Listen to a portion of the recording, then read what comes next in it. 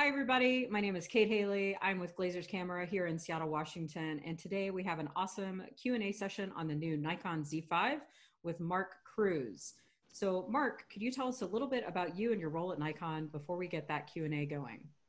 Yeah, my role is a really fun role. I'm a senior product manager here at Nikon USA. And luckily for me, I get to play with a lot of the new toys and be involved in the launching of these amazing products.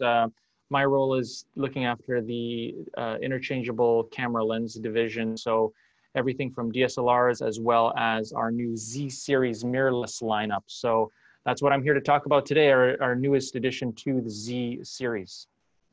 That's fantastic. It's great to meet you as well. I've met a lot of people at Nikon over the years, and I'm surprised we haven't met before, but it's great to meet you today.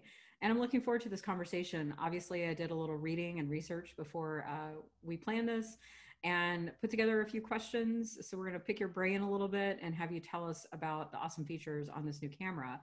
With that said, you know, if someone's new to Nikon, or maybe they've been shooting Nikon for a while and have been thinking about getting a second body or a new body, could you tell us some of the top, like, what are the hot features on this new camera? What do people really want to know about? Yeah, well, let's take your scenario first of all. If somebody's looking to get into, I would say, full frame now in the year 2020, what are their options? And usually people are very price conscious, so that's one of the first things that they look at. What we wanted to do with the Z5 is really address that customer base that, for whatever reason, may have balked at getting full frame in the past, be it the price point or the size. Price point is usually around exceeding $2,000 for the body. And there's always a size and weight that comes along with the lenses involved in full frame. And we believe we've really conquered that now with the Z5. Because of the price point, but also because of the small, lightweight size that our mirrorless Z format provides. If you're looking at the camera right now, this is the full frame Z5 here. You see it's very compact. It has a brand new 24 to 50 millimeter lens that we're kitting with this body. But this has all the 2020 specifications now, that ISO that goes up to 51,200. This camera has dual card slots. For this price point, this camera has built-in image stabilization, which is very important for people that are handheld shooting, both for stills and video. It comes jam-packed with so many features, as well as high-end autofocus, our best autofocus system that we've released that mirrors the Z6, which includes our face as well as eye detect autofocus that we've sort of maximized now in the firmware version 3.0 of the Z6 is now inherited in the Z5. So a lot of these high-end features are in the Z5, but at an entry-level price point. And we'll get into some of those as we get along. But definitely a camera that people should look at if they're looking at full frame right now, this year, present day. Yeah, I mean, so let's talk a little bit about the autofocus. It's got 273 autofocus points, which is a ton. That gives you a lot of coverage over the area. You said that covers eye and animal eye autofocus. Was that correct? Did I hear that right? Yeah, that's correct. I mean, first of all, let's talk about the utility of having that. I mean, people that are watching this are going to look at specs online. There's, 273, 400, 100, etc. What's really the utility? Well, let's talk about your customers that are coming from, say, a DSLR system. First of all, they are probably accustomed to a cluster of focus points that are directly in the center of the frame. And I think you mentioned before that you're a portrait photographer. A lot of times, if you want to do composition of rule of thirds or just creative composition off to the side of the frame, it's really difficult with the DSLR based on where the focus points are laid out. With the 273 point array, what you're getting is 90% coverage. So that gives you freedom of composition. The fact that these autofocus points now in a mirrorless camera are actually on the sensor itself means that we can have different focusing methods. And one of those, as I mentioned, is face as well as eye detect. So usually when you're a portrait photographer, you want to center your focus on the eye. This has an extraordinary feature that does that you can freely compose throughout that frame wherever you want, and you don't have to drag the single point and kind of line it up with the eye, which is very cumbersome at times, time consuming, and sometimes you miss. So this works in conjunction with continuous autofocus, and you can use both face as well as eye detect. For pets as well as domestic pets as well as humans as well. For video, we support face detect for the video function. Okay. So this could be a great camera for the mom or the family photographer out there who's capturing those day-to-day shots of the kids running around or the pets running around. This could also be great for maybe someone who's getting into doing a little bit of video too, and we'll talk about that more in a moment. But based on those things, yeah, I do a lot of portraits, but I can see using those features in other ways as well. Having that great screen coverage gives you the possibility of just kind of rolling that point to wherever your subject is, whether it's a person or a landscape or whatnot. So definitely does give you a better range and a stronger range for sure. And I want to hit on a couple of points that you mentioned right there, especially because when you're talking about moving points around, the ergonomics on this are very similar to, or is essentially the same as the Z6. So at the back of the camera, we have a joystick button right here. So you can freely move your focus points around if you choose to use single point or the large focus points that we have. I also want to mention that you talked about maybe more entry-level people that are looking into getting this camera.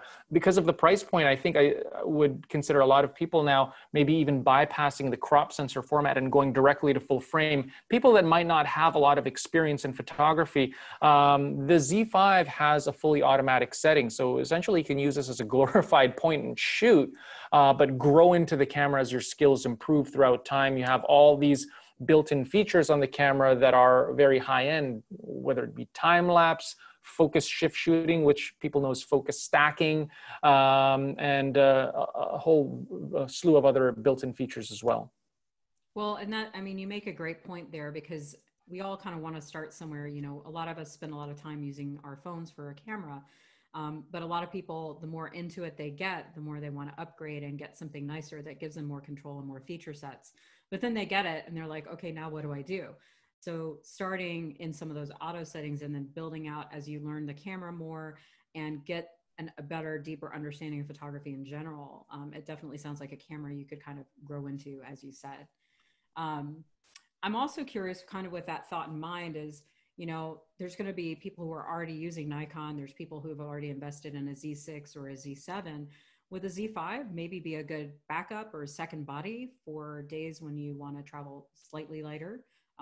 The form factor is very similar or basically the same as the Z6. It's just some of the insides are a little bit different. Maybe we could talk about that a little. Yeah, your assessment there is bang on. If people are an existing Z6 or Z7 customer and they're looking for a second body, but maybe something at a more attractive price point, a lot of people are going to wonder online when they're doing the research, what are they losing when they go to the Z5? And I'm going to tell you, not much. There are a few higher end video features, such as if you're shooting full frame 4K, that's really an option that's kind of starts at the Z6.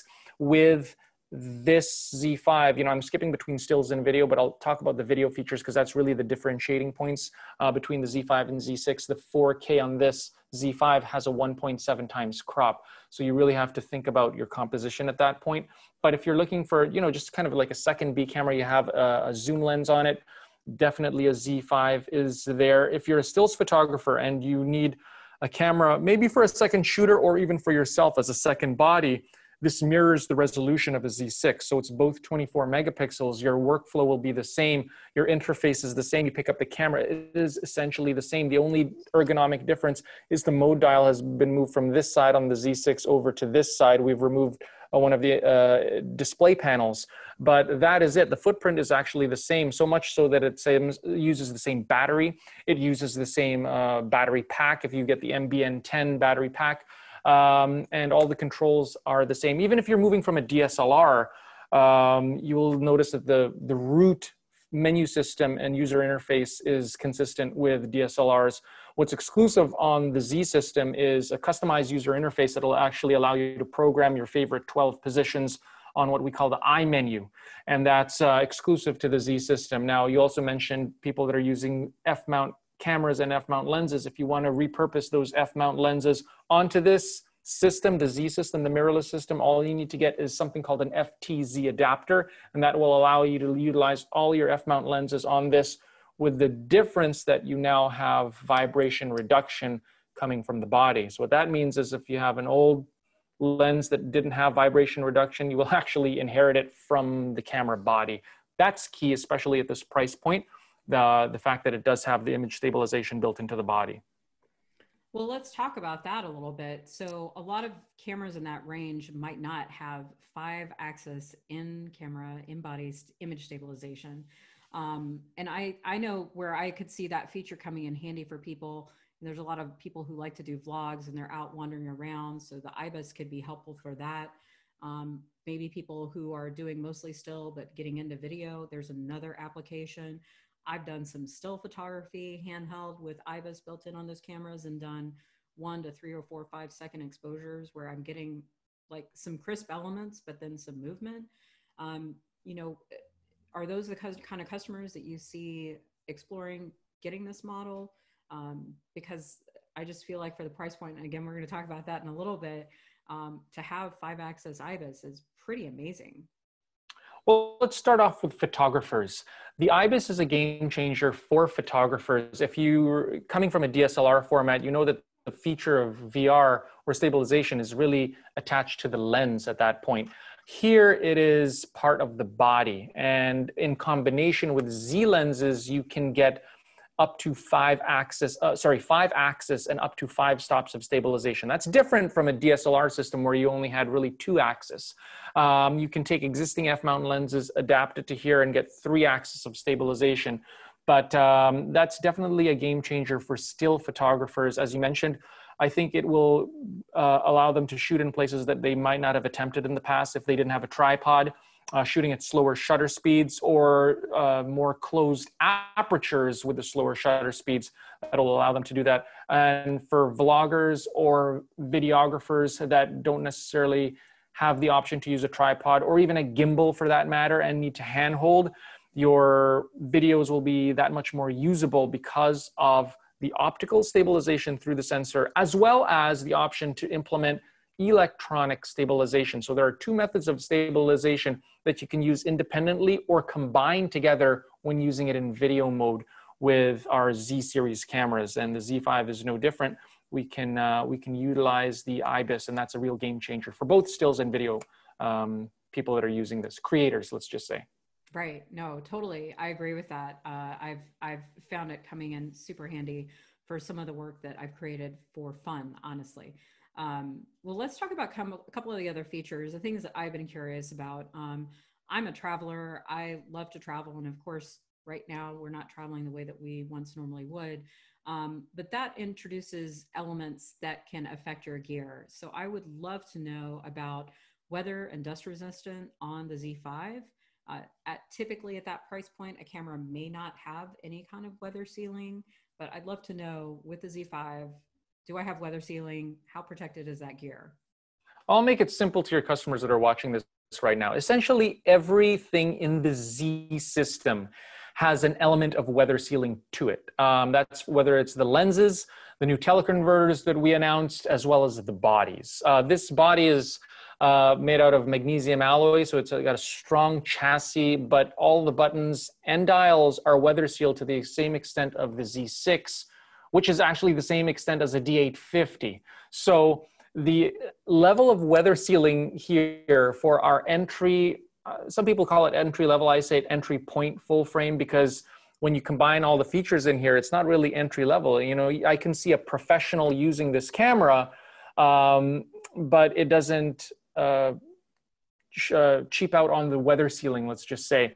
So you can definitely take it out in the elements and be totally confident in that, even at this price point. So that is in the body. Even the lenses as well, all of them have an element of weather sealing in the Z system. The ones that are graded as S-line lenses, those are kind of elite premier lenses, those have additional weather sealing into them, more robust weather sealing, but every single item in the Z system has weather sealing. So for you guys in the Pacific Northwest and Seattle area on those drizzly days, guess what? You can take this out and be okay with a few droplets. But we also have that gear when we know it's going to be more torrential downpour.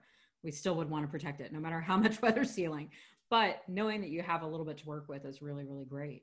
One of the other features that I read about and I use in my cameras all the time are dual card slots. So dual SD card slots.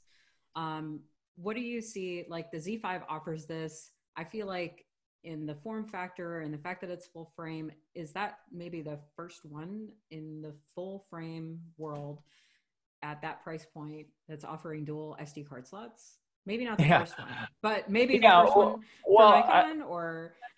No, I mean, I think Nikon actually wrote the book on dual card slots. A lot of our DSLRs had that feature. When we started with the Z system back in 2018, which was less than 2 years ago now, that was a lot of the feedback from our customer base. We intentionally went with the XQD card format because of the high frame rates of those cameras and the reliability of XQD cards and where it was going, where it is now CF Express. So that's another format that has the same form factor of XQD. But because of the feedback that we received from our customers and the fact that we were able to listen to them in a very short period of time, we came out with a Z5 that uses dual SD card slots. And that's to really acknowledge the need for wedding and event photographers, for example, to have that peace of mind, that redundancy of the second card slot, the utility also of copying between cards, as well as assigning one to movies, for example. So because we implemented dual SD card slots here, we're able to maintain the same form factor, same footprint, but also for the kind of customer that's going to be buying this, I think it's a better choice because it's readily accessible. They might be able to use existing cards, and they're generally less expensive than XQD or CF Express cards. So that's the decision we made. I think that's really based on our customer feedback and plays perfectly into people that are doing wedding and event photography. We always hear people that said, I would get a Z6 if it just had a second card slot. So we've really come out with that with the Z5. Yeah, I mean, like I said, I use the dual card slots every day on my camera. And if I'm shooting an event, I probably am going to do RAW in one slot and JPEG in the other. And if I need to deliver JPEG super quick, that gives me the option to do that.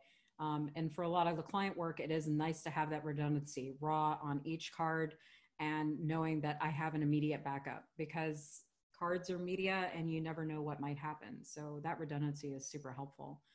Yeah, and I'll just take a moment to mention the fact that there are different ways to use the dual card slot. You can use one, and then when it gets full, it'll automatically write to the other.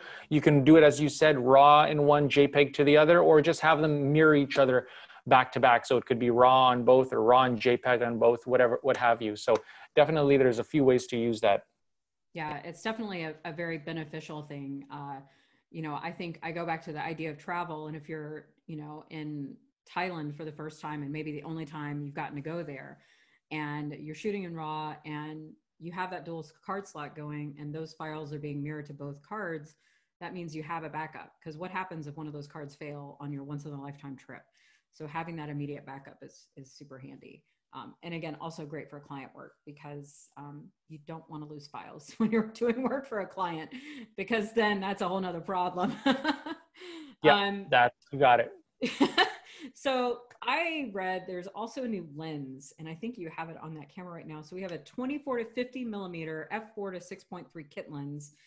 That's one of the new options available. And that thing looks super tiny, but it's got a really great range. So let's talk about that lens and the benefits of that lens. Well, it's a very practical range, the 24 to 50.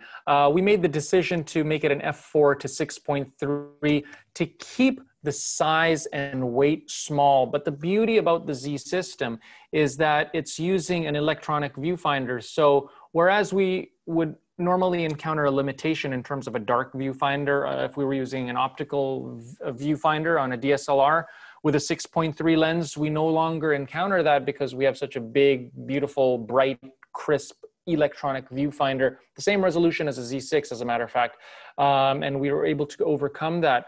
The other thing is that with the Z mount and the dimensions of it, our engineers can now develop optics that are smaller, lighter, but still very, very high performance. This lens on itself is $399. You save $100 when you get it with a kit. But if people have existing Z6 or Z7s out there and they might have bought it body only, now they have an option to get maybe your typical walk around lens, just kind of street photography lens that's just a simple, portable, versatile, but high performance zoom. So, you know, a lot of people say kit lens, and that usually has a negative connotation to it. I'm looking forward to fast forwarding 3 months from now when all the YouTube reviews are out and they're talking about this lens, because I know that the people are going to be very pleased with the quality that they're going to get from the 24 to 50. You know, a lot of people read into the quality of the lens just by the aperture, but I think people are going to be pleasantly surprised when they see the quality of this when it's married or paired with the Z5 or Z6 or Z7 for that matter. And that's, for me, I know that's a range I love to shoot in. I do tend to be a prime girl myself. But that size and form factor and price point, it's super appealing. Like you said, street photography, I could see doing some landscape, and I could also see doing some portraits with that, because it really kind of hits a lot of those different genres at that range. So that's really And I'll tell you one more application. A lot of people that just need a simple B camera for video purposes. People that might be using it as a webcam. And I will take this moment to mention that today we announced Nikon webcam utility in beta form for Windows users. And going forward, we're going to support our Z cameras as well as some of our DSLRs to use it as a webcam with USB connection to the computer. And that'll give you the option of, you know, shallow depth of field with what I'm using right now actually to record this, and changing your, you know, exposure, et cetera, and just getting better fidelity. So people that are doing video production and are looking for maybe multiple cameras, you know, you build multiple cameras with a Z6 and you're paying me several hundred more dollars. You can save that multiplied by 3 if you get a Z5 setup. So, and as well, now we have a cheaper lens to attach to those. So I think it's perfect for people that are looking for second angles for their maybe 3 camera setup, or even just a camera as a webcam. So it's the perfect option for that. Yeah, I mean, I know when I look at that setup, like what you have in your hand, that's a walk around camera for me too. I do a lot of photo walks in the city. When I travel, I do photo tours, and having a small form factor camera and a small lens that gives me good quality images and good range is definitely a way I look to go. So we've talked about how great the price point is on this camera.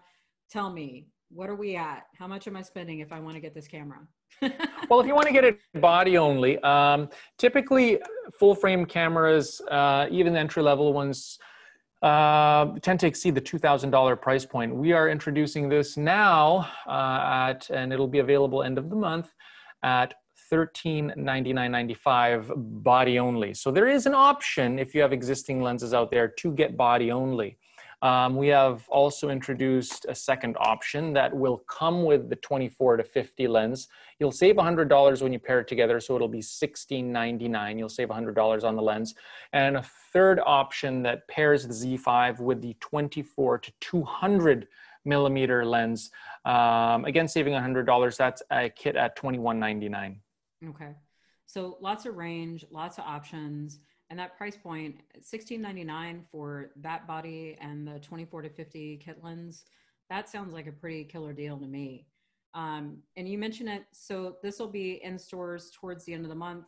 Do we have a date, or just towards the end of the month is when we anticipate they'll be available? Yeah, towards the end of the month. Usually we have a date of August 27th, and we'll definitely strive to shoot for that.